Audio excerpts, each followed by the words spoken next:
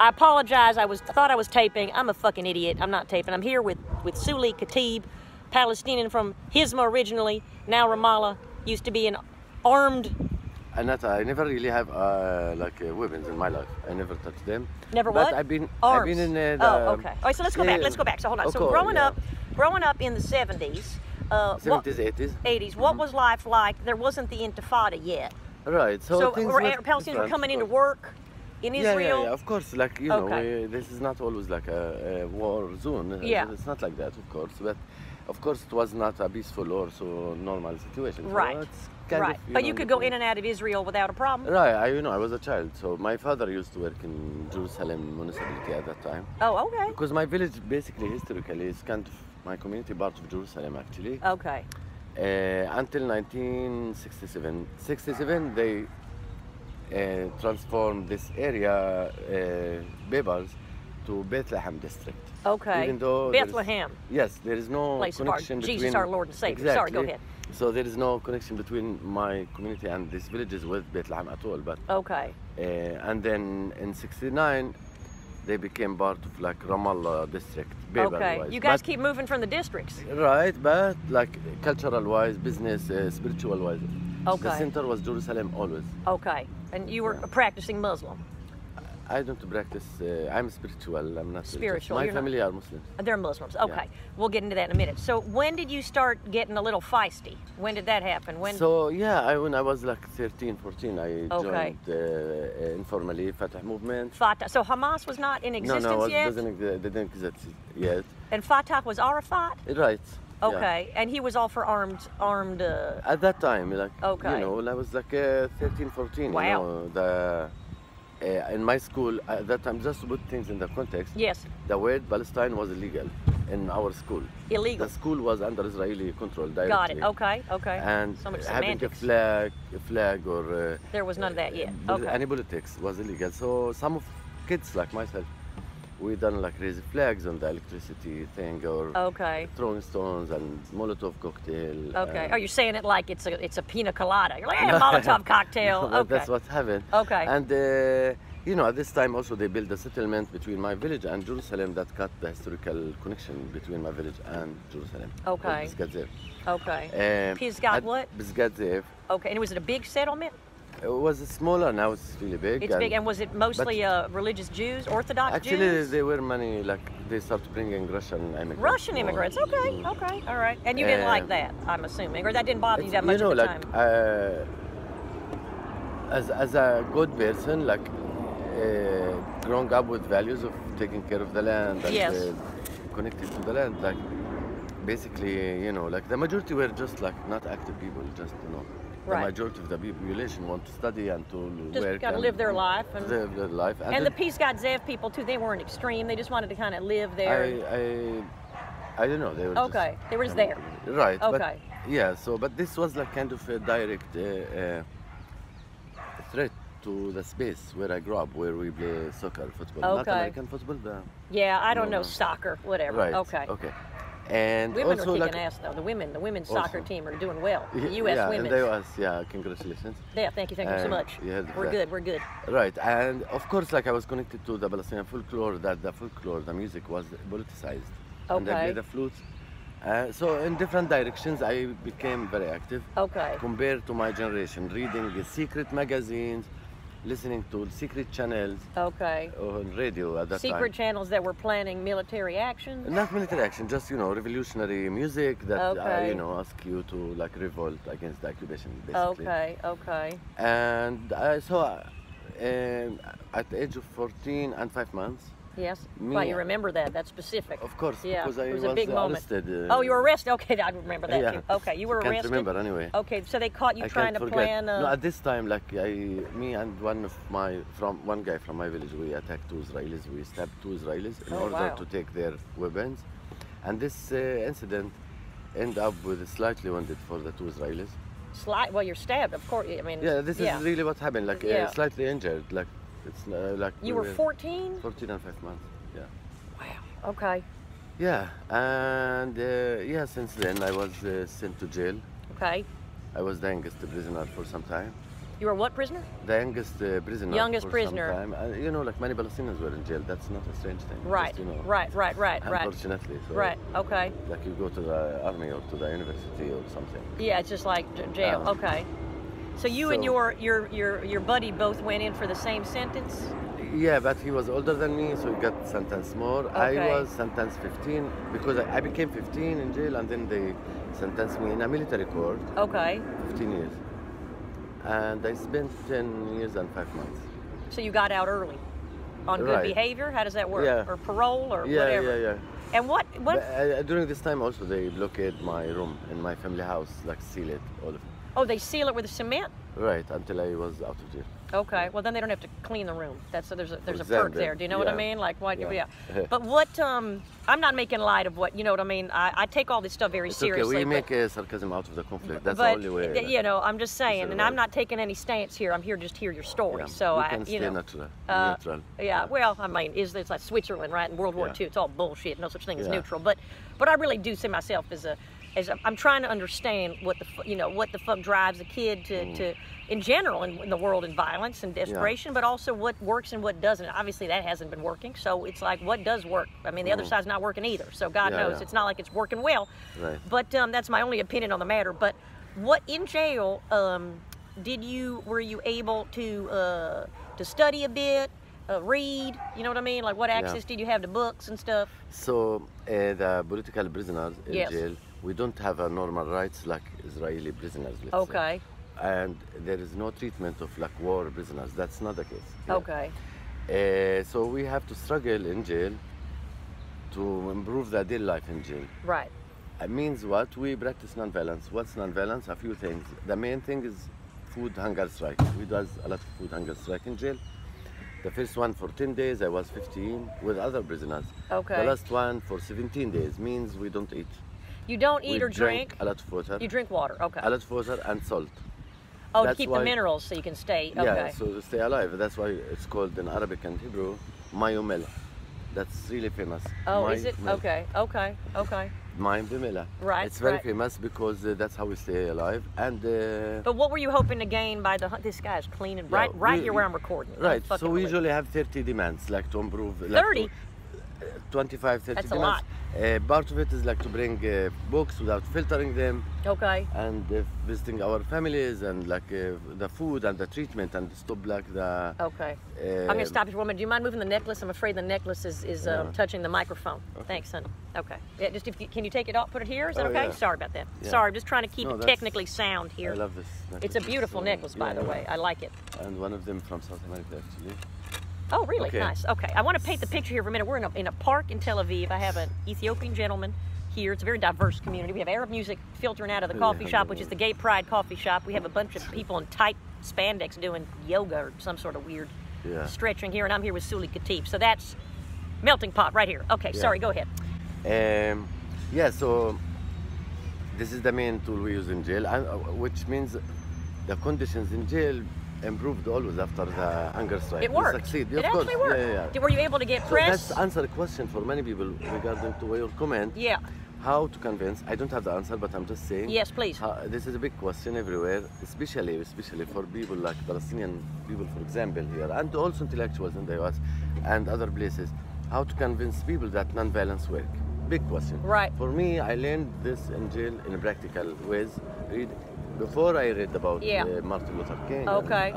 Yeah, so of course it needed different conditions to succeed, and that meant so we got a library. Oh wow! I worked in the library, and I studied history and our narrative, the Israeli narrative, the story. I learned Hebrew, but it was like learn your. How'd you learn language. Hebrew? I knew a little from home. My father spoke Hebrew. Okay. But in jail, we teach each other English, Hebrew, French, history, everything. That's amazing. So you got in with a good group of people there. Right, but it's not a university. So we used to call it a revolutionary university. Okay. RU. Revolutionary University. That's what we used to say. So it's not like the nicest university in the world, right? Well, it's not a peace academy also, jail. Yeah, just to make sure. Okay. Yeah. But it could be a place that some people change there. No, I think that's amazing because I think you're right. When you're in jail, two things can happen. You can get angrier and more bitter and plan whatever you're doing when you get out. Right. Or you can be like, okay, I have 10, 15 years to be here. I might as well improve my daily conditions. So you're kind of thinking micro. You're not thinking macro. You're like, I just want to improve my daily conditions here right now. That's true, and I would say we never thought in jail that I will spend this time in jail. You always dream that freedom is coming tomorrow. Right. So you think in what they say, one leg in reality and practical needs every day in the room, in the small place. And did you have a roommate? Yeah, I have 10 people in the room. 10 people in the room, and okay. one leg in the dreaming, because yes. There is a lot of spiritual, maybe that's important, spiritual resources to keep you alive in jail. Not just physically, spiritually. Of course. You have to be strong. So, for example, we used to saying they can jail our body, they can jail our soul, and all that. Right. Otherwise, you go crazy. You go insane, okay. Of course. It's still very hard, of course. It's there's torture, sometimes there's tear gas once a year. Okay. Was there a riot? Yeah, so when there is a riot or problems or something, the tear gas was a normal thing that happened in jail. Okay. Every once a while. Okay. And they transform prisoners from jail to jail. There are a lot of problems in jail. So you need really to focus on the free spirit and your freedom inside you than the physical one. Now, was there any, I'm interested in knowing, I don't know if there was the budget for this, but was there any attempt to I don't know how to say it, but to talk to from the Israeli side, to talk to the prisoners and talk about improving their, you know what I mean? Not improving their mental state, but coming out with a different approach and pursuing, you know what I mean, stopping their violent uprising. Was there any attempt at that, like workshops or something? There was awareness by the prisoners not to be brainwashed. Okay. Which some people will listen to this and say, oh, I was brainwashed. This is also accusation can happen. So the prisoners, the program, the cultural programs, we have it depend of each organization. We are divided by different political organizations. Okay. Each organization have its members sitting 5 times a day for sessions.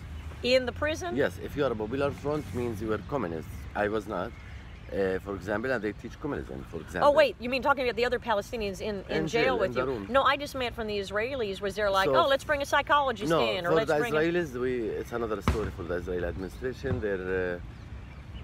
They didn't intervene in what was going on in the prison? They did. Okay. Many of these things that I'm talking about was kind of illegal and legal, they know about it, but they sometimes make it harder. There was for the prisoners and the Israeli administration, the relations are complicated because for the prisoners it was another stage of the struggle, and the prisoners don't want to have the Israeli administration playing in the cultural. Okay, they wanted keep out. They wanted to keep it. Okay. As much. That's also some part. And I don't know how much the Israeli administration was interested to let the education happen and involve. That's a big conversation anyway. It's it's a problem in prisons in America. You know what I mean? Like the rate of recidivism. Obviously people that come out of prison and they go back in. It's like, how do you rehabilitate people? It's a very different situation. Yeah. There is similarities obviously everywhere, but there's also different. Yeah, of course. Just taking out. I get what you're saying. Okay, so you finished your sentence. And at that point already, you were like, nonviolence has worked for me in prison.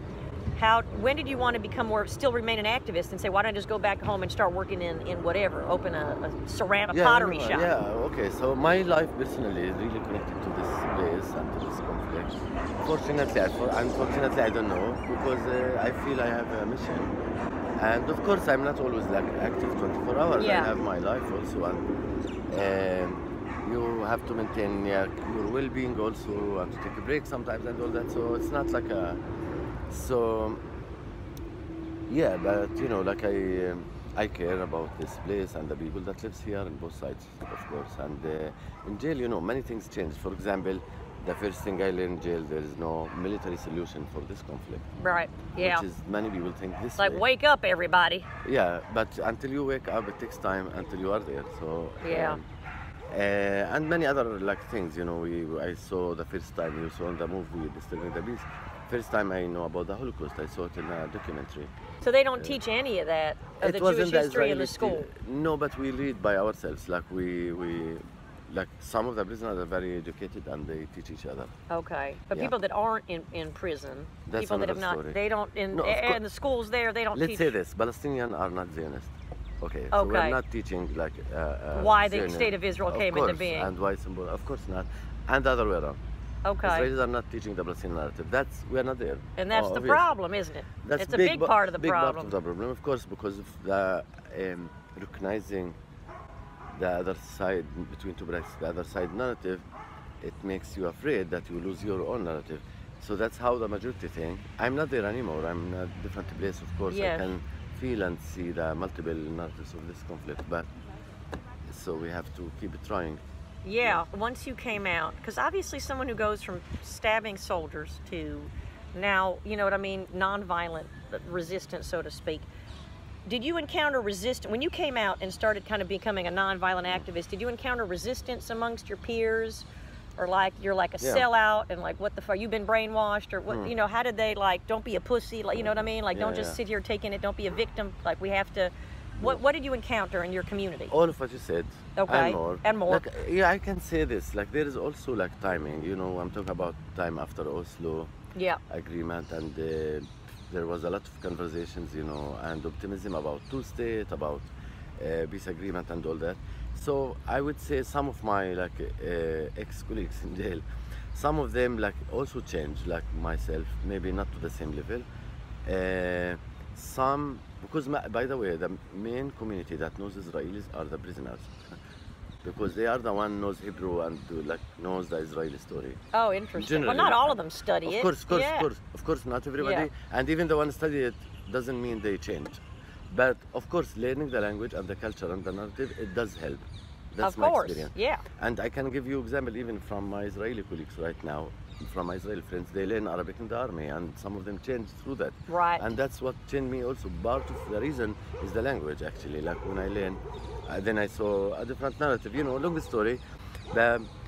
So the prisoners, we can't put the prisoners in one bucket. Yeah. Some of the prisoners definitely came back to fight in the second Intifada. Okay. Because you got, you learn a lot and you became stronger. Right. And you have a street credit and all that. Of course, like some support, like what I do, some not, and some, as you said at the beginning, like they just go back home and they just don't activate their political agenda anymore. And of course, like when you change, it doesn't happen in my case like in 1 minute, in one time. It's a long journey, and definitely I lose friends, I lose family, relatives, for example. Are they pissed that you're friends with Israelis? They see you as a traitor? Of course. Well, it depends who you ask. Some people more like criticize what's called normalization with occupation. Okay. That's a big term, and it's not just a Palestinian thing. Actually, I heard from other conflicts. I am also involved a little bit in a conflict resolution, like studied a little bit, traveled a bit. I met in Ireland and other places. This word exists here in Arabic, the normalization, but it does exist in other conflict areas, the same. Okay. With different, the same term. So what we say, like working with the enemy, is not something mainstream. It's not accepted by many people. Which is the. So you'll get criticized and attacked sometimes, and accused of all kinds of things, of course. So so I'm just curious, okay? Yeah. You're saying in Palestinian schools, right? When they're learning that the state of Israel was founded, they're not taught why or what was the impetus. They're just taught that these people came in and just took over. They don't get any of the background of like there was slaughter of 6, you know what I mean? Like they like there's none of that. Okay, so first of all, my generation, it's a different story. The schools were under Israeli control, so it was not a Palestinian like education thing. Okay. Just, you know, so I never got politics in my school. Okay. Period. So nothing to do with that. None of the history. In my case, personally, like at my time, this was not exist. Like anything politics in the school was not exist. Well, not politics, just history. None of that. Right, but like it was used the Jordanian books or something like that. Was organized with the Israeli. So the Palestinian education system now is of course different. I would say this because I don't really know very well. Just what I know, neither side is teaching any legitimacy of the other side. Period. That's what I know. Okay. That doesn't mean they teach hate or anything, but it does mean there's ignorance. Ignorance. People don't know about each other. Okay. And if they know, also there is a lot of filter. Okay. Because what we say about narrative, like you filter this with your ideology, story, your victimhood, and you Yeah. Yeah, and that's in both sides in different ways. I'm not comparing. It's a different situation in both sides. And I personally believe we should teach each other like language and culture and history and narrative, even without giving up our stories. You know. Of course. I mean, look, Yeah. I think the biggest problem is seeing the person as the other, right? And I Yeah. think that everybody also, I'm always curious when I look at different nations' behaviors, and I even look at, you know, world, whatever, but like I wonder if the shoe was on the other foot, people think they would behave differently, or no. Do you know what I mean? If the Palestinians were in the Jews' place, would they, you know what I mean, or not, and vice versa. So it's like, we don't know. It's, you know, it is what it is today, but you don't know what the other person's going to be like if I was, and people think we're all human.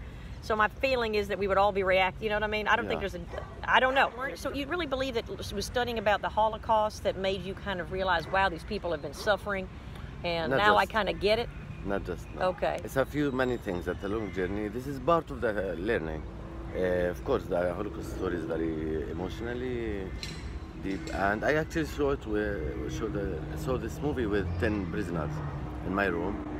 What movie did I you can see? share with you. I think Schindler's List? Okay. Yeah. Stevie. In my room, 10 people, they were in jail for many years, like really serious, like ex-fighters. Okay. And we saw the movie, so we turned the light off.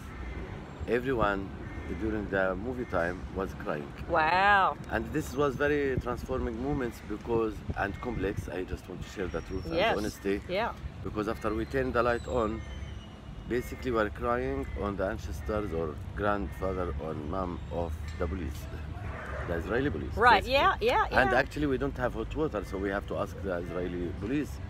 The doors are closed at night, so we have to call him right. and ask him to bring us hot water from something called a dude. Yeah. To make tea. The water heater. Yeah, right. so it's these are the moments of complex, but I do believe in my experience change can really happen in radical moments. So I believe like we could really activate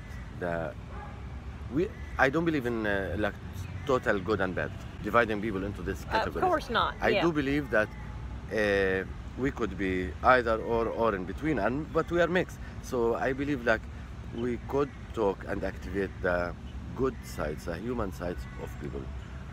Not out of naivety, I was in jail, I met all kinds of people. Yeah. I really believe, no, people can show love and forgiveness.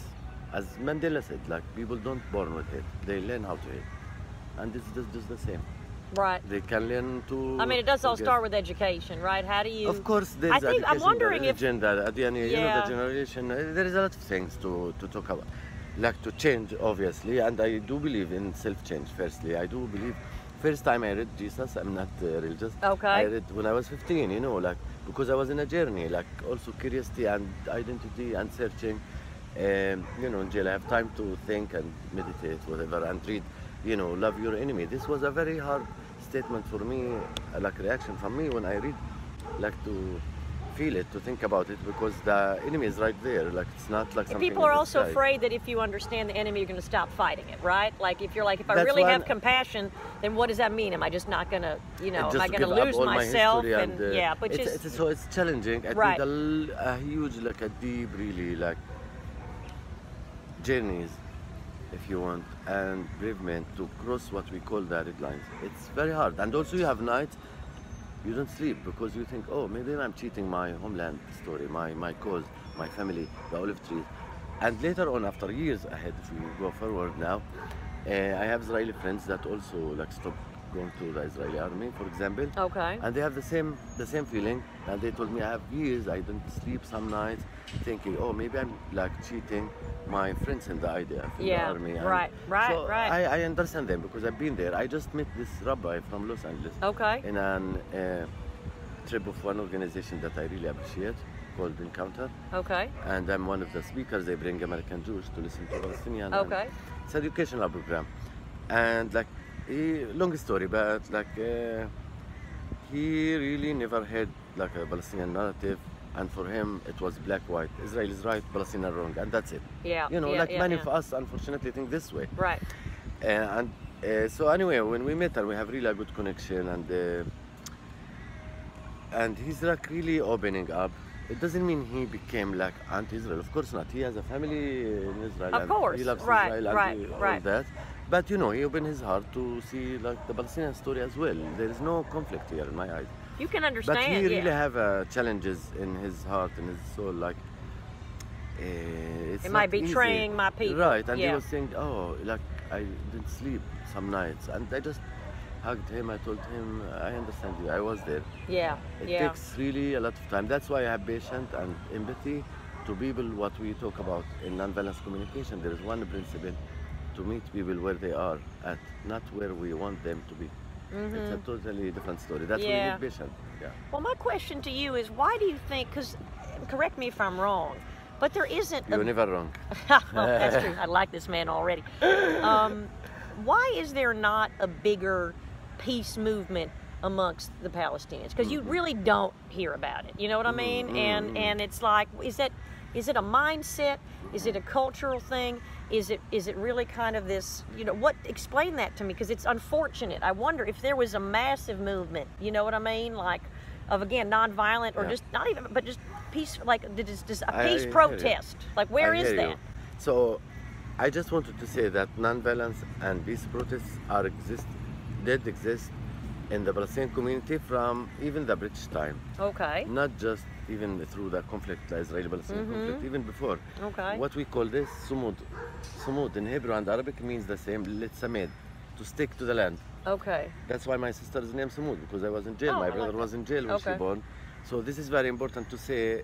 The principle of nonviolence does exist, but obviously the media, there is a problem. I don't want to attack the media, of course. You can always attack the media. Okay, I can attack you guys, but like the truth is, it's really hard to get the media attention to anything that's nonviolent. That's really my experience. It's not as interesting. It's really, not as I juicy. organized myself, like, and my colleagues in Combatants for Peace and the other organizations, we organized what we call freedom marches for like 2 years in a row, every month.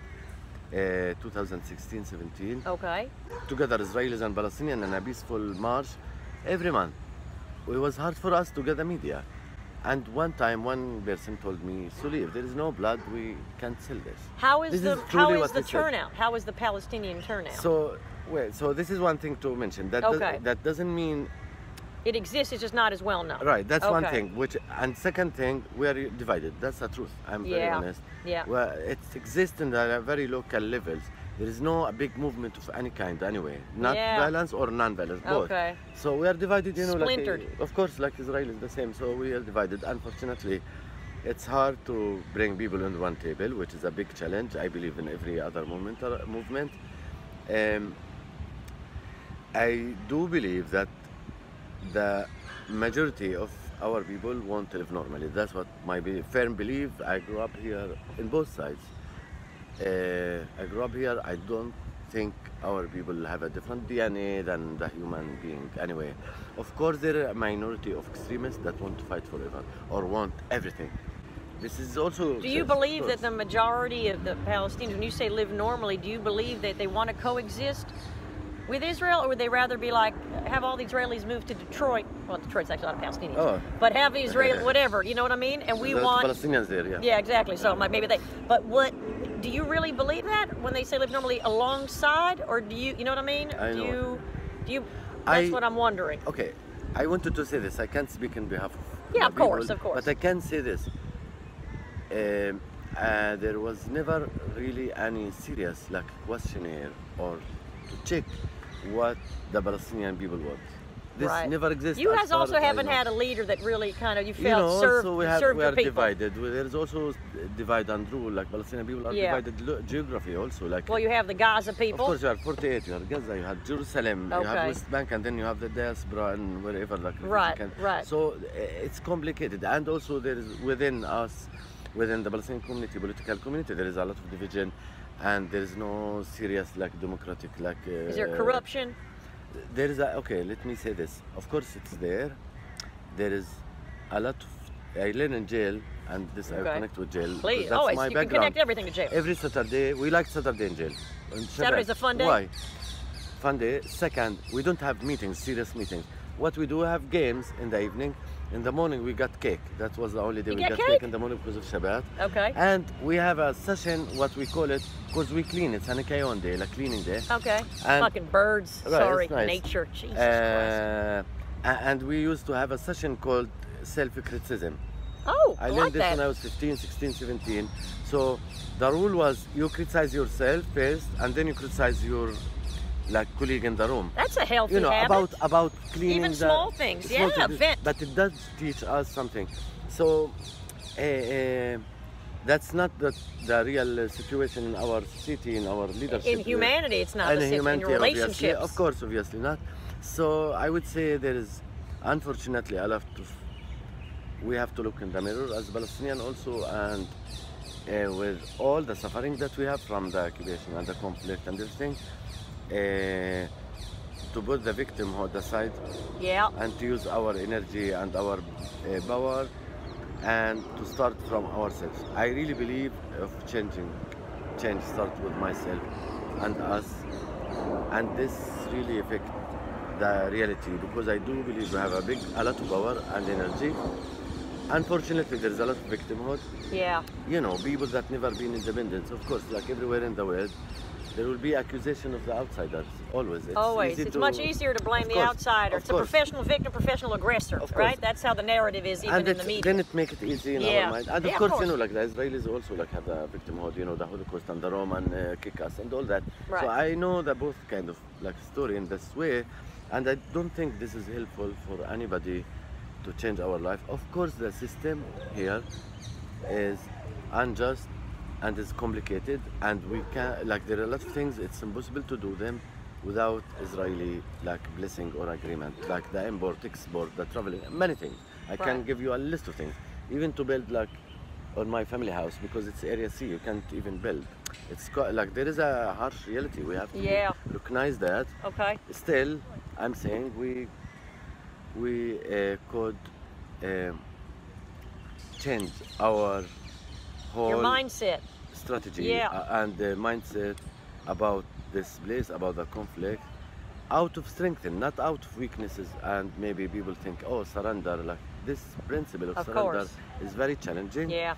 Of the ego and of many things, and you know, it takes time. I guess I'm trying to say, if conditions change, I do believe that in principle, Jewish and Palestinians, Jewish, Arab, Jewish, Muslims, whatever you want to call it, historically did live next to each other. With some live next to each other. With some problems. I even can't compare it to historically to Europe. Yeah. Honestly. Yeah. Of course there was problems always, the minority and this and that. I'm not saying our city is just perfect. Of course not. I'm just saying while the conflict happening, it's really hard to focus in the interior issues. Right. Well, let me ask you a question. How does the population, is the population in Gaza more extremist than you think in the population in the West Bank, or no? Because they're more isolated, they're just dealing with their own shit and pissed off at, what is it, Hania? Who's the guy who runs the guy? Is it Hania? Yeah. Okay. Are they more in, you know what I mean? I know that they had the issue with, they had the uprising near that, you know that, but I never been in Gaza, you know. Oh, you've never been to Gaza? Because we're not allowed to go to Gaza, permits and all that, even before Hamas, just to say as a fact. Okay. Do you have any desire to that? Does that feel almost disconnected? No, people people have memories of nicer things from Gaza, by the way. Okay. In the history, but I mean not in the history, our older generation, a little bit, you know, fish in Gaza, they connected to fish and lemon and even certain flowers that exist mainly in Gaza, very beautiful. Okay. And many other beautiful things. And I believe Gaza people are just normal people, like any people there. But once the people are engaged and for many years and hopeless, it can create just extremism and. So you think the community there is more extreme than the community in the West Bank? Due to the real, I never been there, as I said. Okay. But due to the reality there, you know, people survive. They want to live. What's the word on the street? Do you guys, you know, is there a very strong desire, we have to unite with our brothers and sisters, or it's kind of you know what, it's just they're out there, we're over here, let's worry about, you know, because that's the challenge, isn't it? The reality, the dividing reality and the hopeless made a lot of people just live on the survival in survival mode than on the that's also there. And that's also leadership fault, isn't it? Of course. I mean, no, a of boss. course. I mean, does he really like? No. You know, Of course. What's his story? Of course, you know, look, people find it easily just to blame the West and the colonialism and Europe. Right. No. There's a lot to do that of historical colonialism. Okay. In here, of course. Because if we go back a little bit, like we talked about Hamas when it started. Yeah. Of course, there was some Israeli leaders, and it's written in Israeli media actually, that were interested in the policy of divide and rule, which means let Hamas like be strong in Gaza, and then Hamas will fight the PLO. This happened and succeeded. That's the truth. Okay. Now, is it all Israeli fault? No, it's also our fault and our leaders actually fault. And so, unfortunately, this division and the no democracy like leadership make things much worse. Right. Of course, it make people hopeless. You know, majority Palestinian people are educated people, and they just want to live normally. And Palestinian outside in diaspora, they not in the refugee camps. I mean, in Gulf State and the US, they are successful people. Right. Educated and business and all that. You know, that's what I know. Of course, we are not perfect people. We have a lot of shit, obviously. And we have a lot of trauma also, individually and as a group, you know, like there's a lot of generational trauma here. So how did you start this Combatants for Peace? Did you reach out to an Israeli? Like how did the organization, how was it born? So I personally been active before we established Combatants for Peace. Like since out of jail almost, I start like in 2-3 years I became more open to find Israeli partners. Okay, hold on, I'm gonna move this. Oh. I feel like it's too far away now. Okay. I don't hope now I'm changing it midway, but whatever. All right. Okay. Do you want to test or it's no, good? I mean it looks better now. It might have been too quiet before, but I'll adjust it. Okay. Yeah. So so I was looking with other friends to find Israeli partners because we have the same conversation, both society. Okay, you want peace, you don't want to fight. What about the other side is fighting? So there is a need of partnership, of solidarity. Right. And out of this need, like basically both we looked for each other, and we had secret meetings in Bethlehem and Beit Jala. With the Israeli, you found an Israeli partner? Jesus is there. Jesus is everywhere. He's going to bring peace to the Middle East. Yeah, so if everybody just converted to Christianity, there wouldn't be an issue. Everybody will love each other, maybe. Well, we'll see. I'm a pantheist. I believe in everything. I believe in all the gods. It's all many ways to climb the mountain. We're all just trying to survive here. So how'd you reach out? You found them on Craigslist, or how'd you find your Israeli? Online? Through activist organization that knows both sides, and they brought us to meet with each other for like a year of secret meetings underground. Underground? Because you know, it was like secret, no trust, and every side thought, oh, they might kill us or kidnap us. Maybe they belong to the army or to the intelligence. Okay, so where did you have these meetings? Around Bethlehem again. Okay, so the Israelis would come to Bethlehem? Beit Jala and Bethlehem. But we will drive around them and make sure they're safe and everything, because it was the Intifada time, second Intifada. Well, that's pretty brave, Israelis doing that. A few Israelis, and with our like protection help whatever good. At that time. Okay. And it was scary. Like we didn't know this will lead to make an organization or anything, and we created an organization. That's amazing. Combatants for Peace, and 2006 it was formally founded, and still around. Combatants for Peace. I like that kind of juxtaposition. Because both the founders. Who's the founder? The founders were a few people that ex-Israeli army officers and pilots and ex-Palestinian prisoners like myself. And of course, the organization has opened to normal people. That doesn't fit this civilians, like a normal people, whatever. Normal, boring. I wonder. It's amazing to me. You know, this is something I never thought about before. That the breeding ground for potential peacemaking activists is prison. You know what I mean? It's like people are there. They have a lot of free time to educate themselves. Right? So let's send everybody to jail. No. I'm just saying that seems like a smart place to tap into more of the population. That, you know what I mean? Instead of coming out, like, this is a good breeding ground. They're there, and they're maybe more open. I don't know. Let's say this, just to make it clear. Yeah. Jail is not a peace academy again. No, I get it. I get that. I do think one of the Palestinian communities that knows Hebrew, that knows the Israelis, and they're active, and also they have kind of brave, like spirit, the prisoners. And the prisoners, for Palestinian eyes, are the hero. Okay. You know what we talk about. So they have clout. When they come out of prison, they have clout to kind of be community organizers. Of course. But that's why we talk about, you know, like Mandela was called terrorist, and then he became a peacemaker. Of course, like got the Nobel Peace Prize. So it's very similar, and that's very important to say. The narrative here is very important, because if you ask Israeli mainstream, these are terrorists or security like threat, whatever. Security, right. If you ask Palestinian, not every Palestinian, but the majority. Okay. These are the people that sacrifice for. I'm not generalizing. I don't want to speak to everybody, but like I'm describing the reality. So it's really important to raise a little bit, like to get out of this narrative that we are the good. We put the bad guys in jail, and the bad guys have to be in we have to get out. It's very hard. I know that. It's very hard. In both ways. For Palestinian also, the Israeli army are the bad guys. And they're just the kids. Of course. But for our people, this is what they say. I go to my village. Yeah. It's an area C around Jerusalem. And what is the? Can you explain the ABC thing? Yeah. So I live in area A, Ramallah. And Ramallah's A. A. So most of the Palestinian cities in West Bank area A controlled. Okay.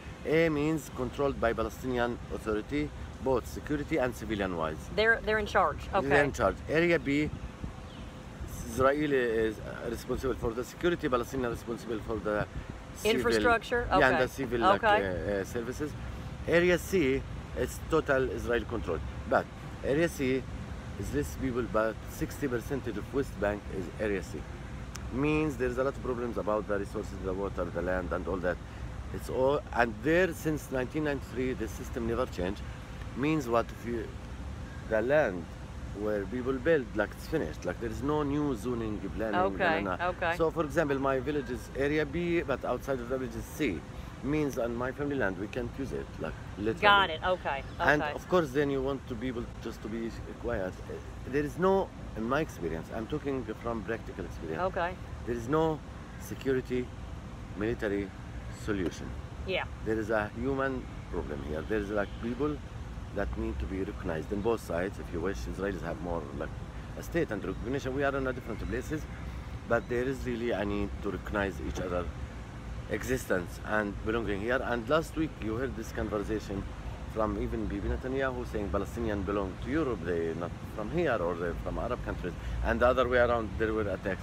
I think this conversation just leads us to nowhere. It doesn't help anybody. We both love this place, and I don't see a danger there. Well, my question to you is, again, I guess I can't ask you what do you think of the, because I just feel like you know the Palestinian street, you know what I mean, and you know where people are at.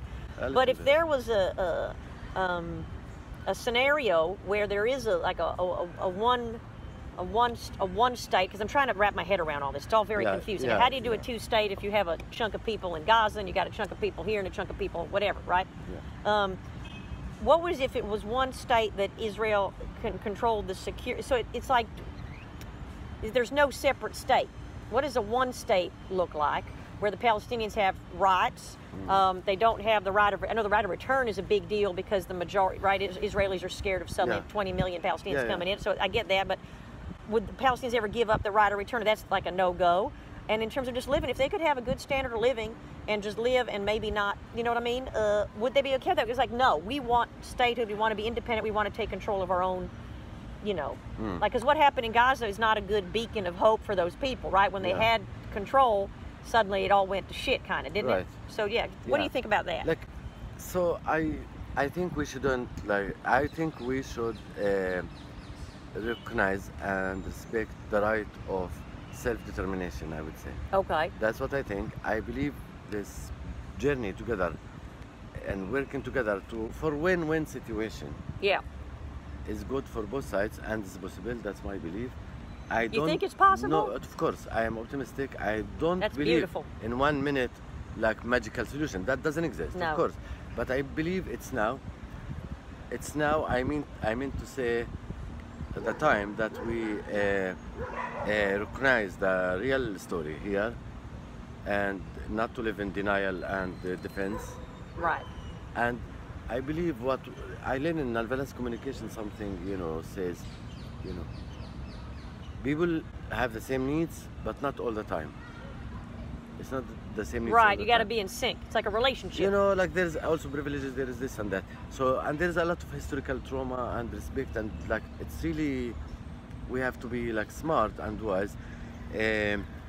I do think there are different political solutions that can play around here. And why haven't they come up with them yet? I mean, they've been at it for fucking for many years. reasons. For many reasons, like like if I look, we talked about the Palestinians and being more in the Palestinian education. If we talk about the Israeli side also, like they also elected the right wing, so like it's all fear-based. It's all fear-based. There is a lot of existential fear. I mean, I get it. It's a very primal. Of course, there's all of that, and anger and all that, and also involvement. And a very important note for me. There is a lot of international and regional involvement here. It's not just the Palestinians and Israelis don't like each other and that's it. That's a very simple. Yeah, of course. This way, I believe when you put Palestinian and Israelis together, they find common ground. The language is very similar and they can manage. We have the same shit. Yeah, right. There is a lot of outside power involved in this story, which is also good but annoying.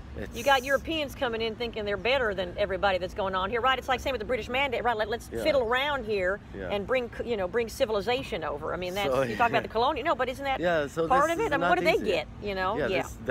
I'm trying to say things. If you look at the situation now, there's a lot of hopeless frustration, and fortunately, and we need like really a leadership. I don't care from which side.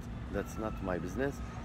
That really change the direction. Yeah. And for me, I believe like what we say, journey is more important sometimes than the end goal, whatever we call it. I'm not a logical person to say what's the end goal, what's the frame.